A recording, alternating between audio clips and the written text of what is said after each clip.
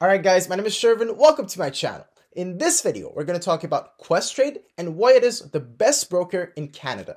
Now when it comes to investing, one of the most important decisions that you have to make is which broker to go with. Of course, depending on which broker you choose, there could be a lot of implications as far as how much you're paying on commissions, which assets you're able to invest into, and what options do you have on your investments once you have invested into them. Now here in Canada, all the major banks such as CIBC or TD have their own brokerages, but there are also other brokers such as Questrade, Wealthsimple, and Interactive Brokers. Now given that there are so many different options to choose from, it might be difficult to know which one is the right option for you. But don't you worry, because if you watch till the end of this video, you're going to find out exactly why Questrade is the best option for 95% of investors out there and why you should go with that one over all the other options. But of course, there's one more thing that is even more important than picking the right broker, and that is to smash the like button down below for the YouTube algorithm. Now, it only takes you a second to do, but it helps me out a lot when it comes to other people on YouTube finding my videos. So if you could take the time and do it, I'd really appreciate it.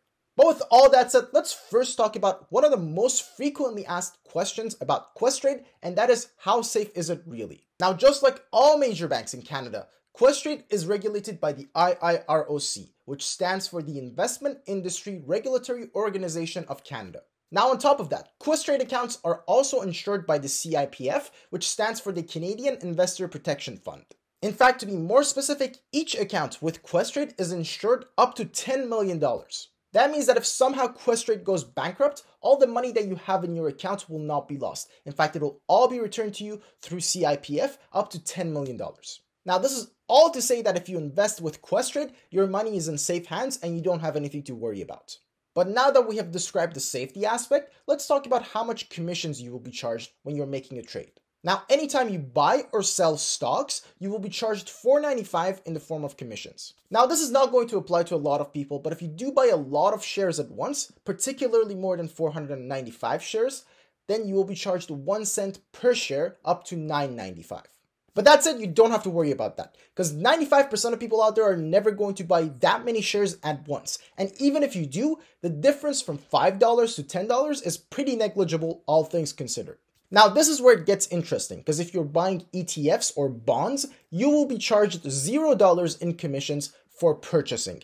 You will only be charged commissions when selling. So if you are someone who mainly invests into ETFs and index funds, then Questrade is clearly the right choice for you, as you will be charged no commissions whatsoever until the moment that you sell them. And really, you should be investing into ETFs for the long term anyways, so you shouldn't even look to sell them anytime soon. Now, even the $4.95 that you're being charged as commissions on buying stocks is a lot better than a lot of the competition out there. Now, for reference, all the major bank brokerages, such as CIBC Investor's Edge or TD Direct Investing, will charge you $9.95 for every time you buy stocks. Now, obviously, this means that with Questrade, you're only paying half the commissions that you would have with any of the major bank brokerages. Now, of course, some might point to the fact that a broker like Wealthsimple doesn't charge any commissions on the stocks that you buy or sell. Now, even though that is technically true, first of all, they charge a lot more on conversion from USD to Canadian dollars and Canadian dollars to USD.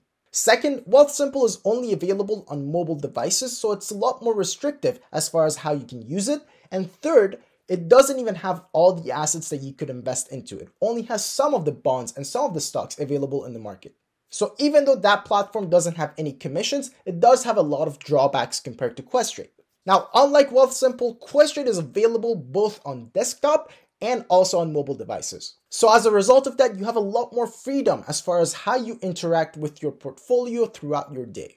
Now, one of the things that I really like about Questrade is how easy it is to use and also how user-friendly it is compared to some other brokers such as Interactive Brokers. Now, Interactive Brokers is another broker that has very low commissions and has a lot of tools available for professional use, specifically for those who want to day trade. But that said, for the average people, it is a lot harder to use. It's not as user-friendly, and also their mobile app is not that great. Now, of course, this could change in the future and they might update the phone app to be a lot better than it is right now. But as of right now, the Questrade app is much better than all the other brokers.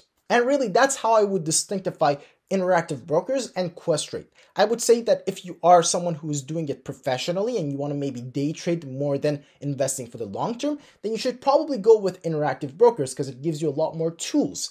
But on the other hand, if you're just someone that is investing for the long term and not doing anything crazy with your investments, then Questrade, in my opinion, is just a better option.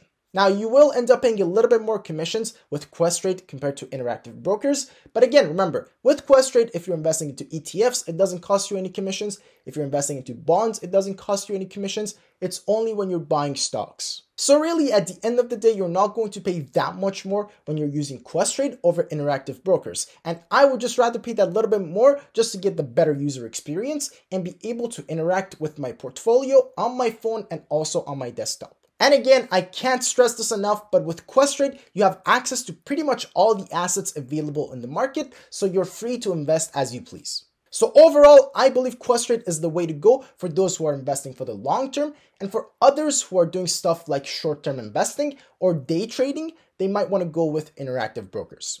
Alright, so that's about it for this video. Hopefully you guys enjoyed that. Now, if you haven't subscribed to my channel yet, make sure to smash the subscribe button down below and join the community. I make 3 new videos a week on personal finance and investing, and by subscribing to the channel, you get to see all my new videos right as they come out. Also, as always, if you have any questions about any of the stuff that we talked about today, make sure to let me know in the comment section down below. I always respond to every single question that comes in. Alright, so with all that said, thank you guys so much for watching, and as always, I'll see you in the next video. Cheers.